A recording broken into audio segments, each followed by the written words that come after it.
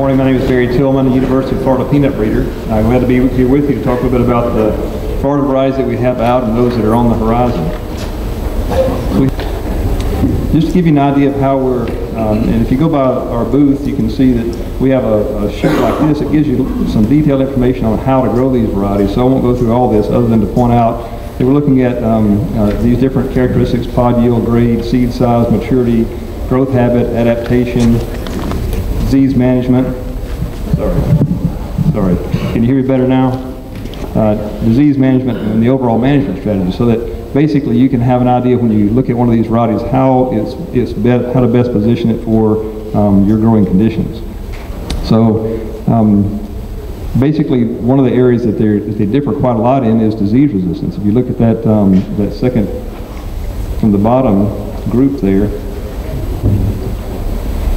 this area here, you can see that in disease management we look at the different diseases, the three primary ones: spotted wilt. And I agree with Dr. Branch, this disease has not gone away. Even though it certainly looks like we've had less disease pressure over the last several years, the disease has not gone away. Very important to make sure that you follow all the peanut RX management criteria for minimizing that disease. So looking at these varieties, the Flora 107 is what we call moderately resistant. It has a 20 point on the index.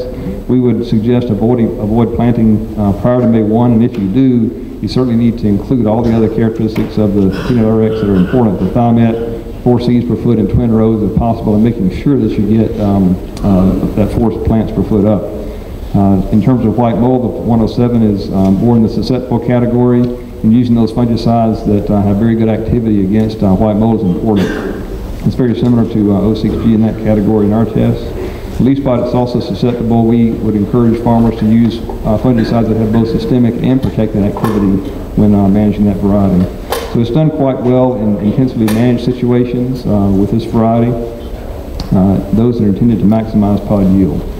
And just to look at a little bit of our data, this is all data from 2010 through 2014 from Florida, and we compare these varieties in tests where they are in the same test together. So there are a total of 77 tests. You see here 77 tests where these varieties were compared, Georgia 6G and Flora 107.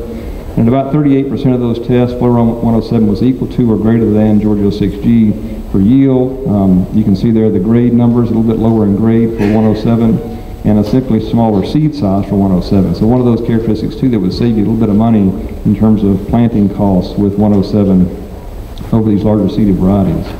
We did the same thing comparing with Florida 07, and we use those two varieties in our test, the O6G and the Florida 07, because they tend to be the highest yielding. So we're comparing our newer varieties to those. And 107 was equal to or greater than Florida 07 in terms of yield in about half the tests, 54% of those 42 tests. It was equal to or better than. A little bit higher grade with 107 compared to Florida 07, and again the smaller seed size. And the smaller seed size, of course, depending on the cost, could save as much as $28 per acre in planting costs. So it is a significant cost savings and cost factor, especially when you're looking at the price of the commodity that we have today. So you can see here some of the smaller seeded varieties and others that are coming along would definitely help in that regard.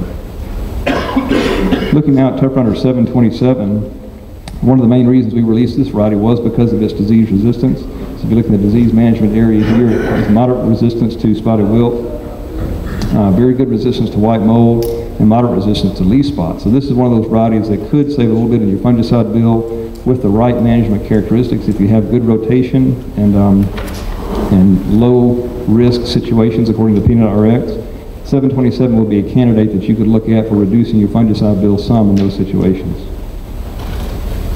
Looking a little bit at the characteristics of it compared to Georgia 6G, in about 61% of the 49 tests where we had those two compared over about a 5-year period, it was equal to or greater than Georgia 6G. Quite similar yields in the Florida test, quite similar grades also in the Florida test, a little bit smaller seed size than Georgia 6G, but not a lot.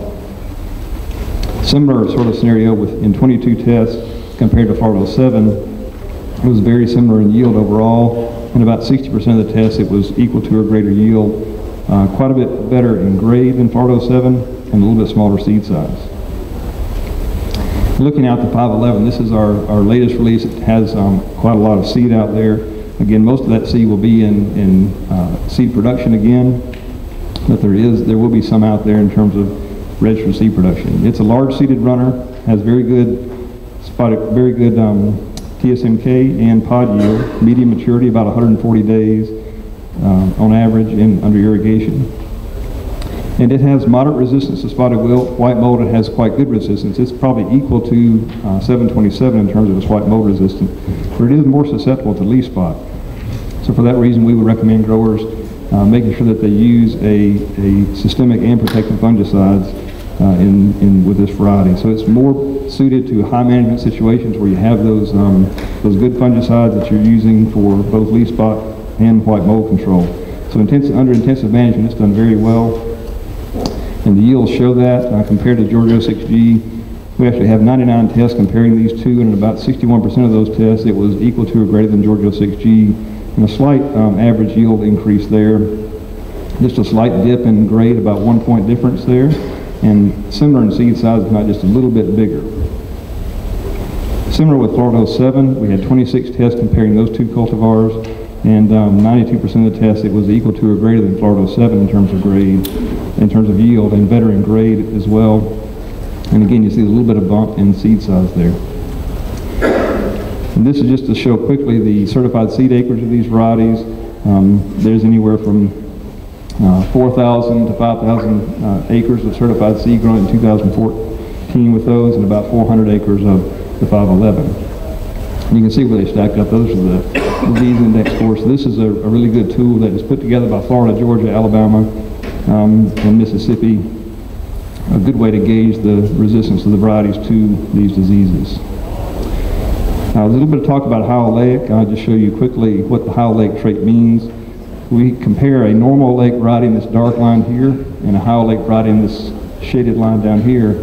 In terms of when they become rancid, or when we taste that rancidity in the peanut, it takes about 4 weeks for a normal oleic peanut to begin to taste rancid, but it takes 32 weeks for a high oleic peanut to taste rancid. So that's why the industry is really interested in this sort of technology, and why we're pushing hard in the breeding programs to get it into the varieties. And this was on a preparation where they boil the peanuts in shell, and this is when rancidity occurs the most quickly. But that's why we want the high oleic trait so badly. The total certified seed acreage had about 16% high oleic varieties in it this year, and it's about 10% last year, so it's gradually creeping up. I think as these new varieties come out, we're going to see better yield and grade performance, so we'll see more and more high oleic varieties in the market as time goes by.